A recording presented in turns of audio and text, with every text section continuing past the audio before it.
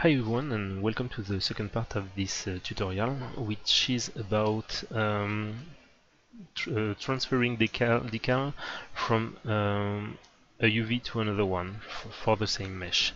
So in the first part we have seen how to build our system in order to be able to transfer and place the decal according to its UV coordinates, which allow us actually to reuse these UV coordinates and to use them in another context. So now we are going to see how we can make it work with new UVs.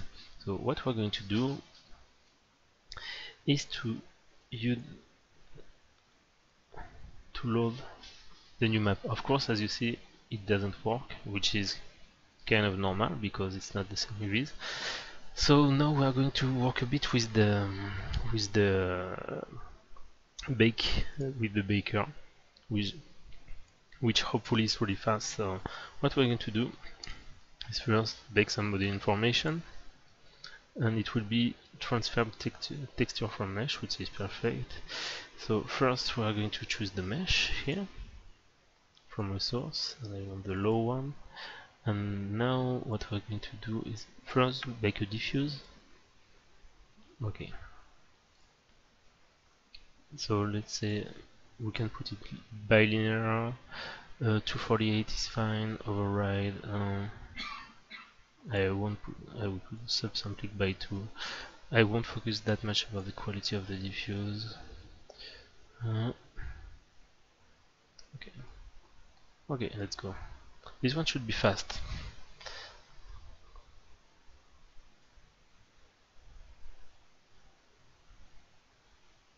Okay. So we have a new folder, a new texture that we are going to apply here. So let's make sure that okay. Now we have a new diffuse. I can delete this one. The thing is, the decal is not at the proper place because, as we have seen on the old UV, it's here. So right now we have a problem. So we are going to continue to bake. What we can do right now is actually to use this map. I think, if I don't make any mistake, yeah, actually that we are going to take this map and bake it, and we'll have a problem. So first what I'm going, but we're going to see that. So first what I'm going here and make sure okay, here. So what we're going to do is I'm going to export this map. So I will call it old UV decals. This is from an old tutorial, so I'm going to use that. Actually, you know what? I'm going to remove that. And I can't. So, okay, old UV decal. Do I want to replace? Yes. Okay.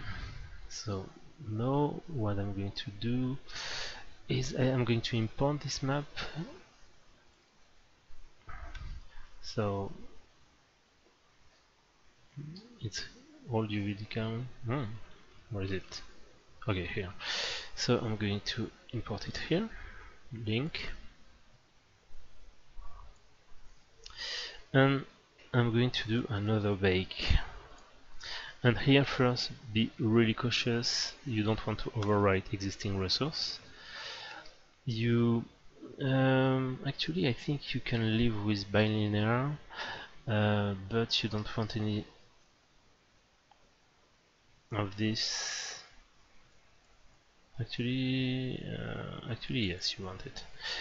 Anyway, as you will see, we are going to remake it because we'll have a problem. Apply diffusion false.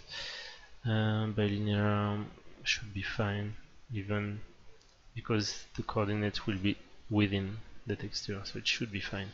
Anyway, I'm going to redo it. So, in subsampling, the higher the better. So far I'm going to keep it like this, but as you will see, we are going to have a problem. So we are going to call it new UV decals,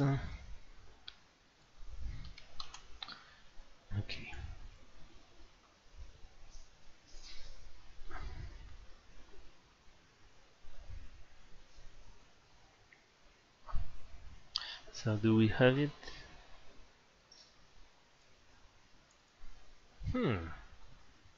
Yes, this is because I'm stupid. Pick only information, override, and if I don't change the texture, of course, it won't help.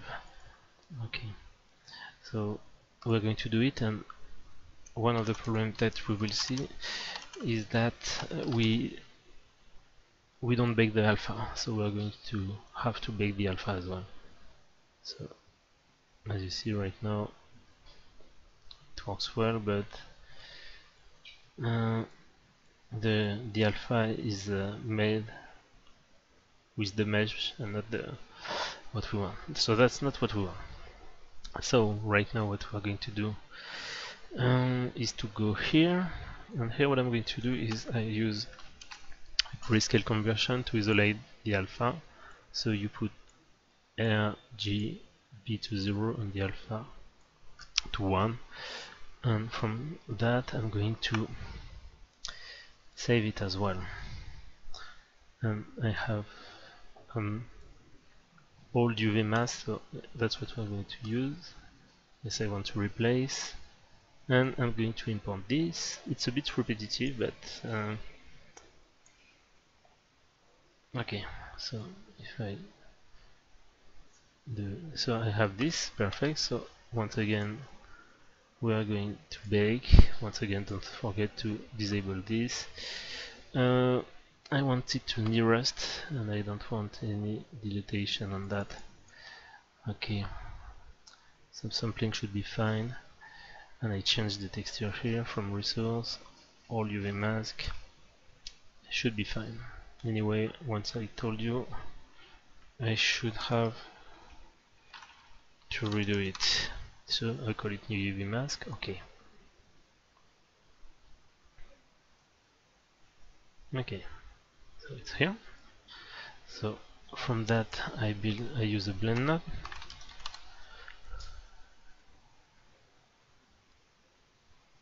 Oops, not here. Actually this I have to convert it to grayscale. Okay. So now if right now I have transferred the UV coordinate to correspond to the new UV set. So if I plug it here, it should put it at the right place. And that's not bad. Actually it works well, but once again you see there is some problem here, here and here. So this is due to the fact that first if I go to the here to the blend node, this one, I think if you change the alpha blending and you put straight alpha blending, it helps a bit but not that much. And actually the best way I found to fix that is to rethink a bit the way I build this. Basically what I'm going to do is instead of projecting just this tiny square, I'm going to transfer to bake the full UVs. So how to do that? Sorry. So basically what I do, I'm going to duplicate the transform 2D, and I'm going to do like that. So basically I transfer the full UVs to this position, and I'm going to do the same for the mask. And now I'm going to rebuild sorry, and I'm going to rebuild with the blend node the exact same mask. So that's exactly the same, but it's a different way. And now what I'm going to do is I'm going to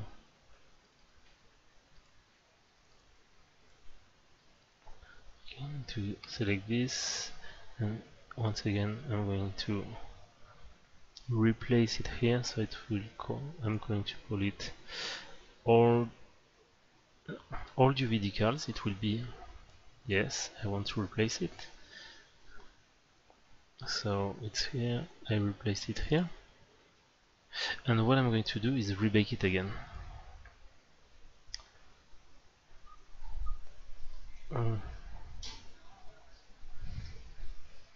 So I bake the information. I don't overwrite from resource all UV decal, and this time I will go to bilinear, and I'm going to push the subsampling because it's raising quality. I shouldn't need that anyway, because anyway the dilatation appears on the border of the mesh. So I'm going to new full UV chords. Okay, so it will take a bit longer because I put a big quality. It's not that dramatic, but it should take like that's it rhythm in 30 seconds. It should be fine. Why should I do that? Because basically, even as you do a lot of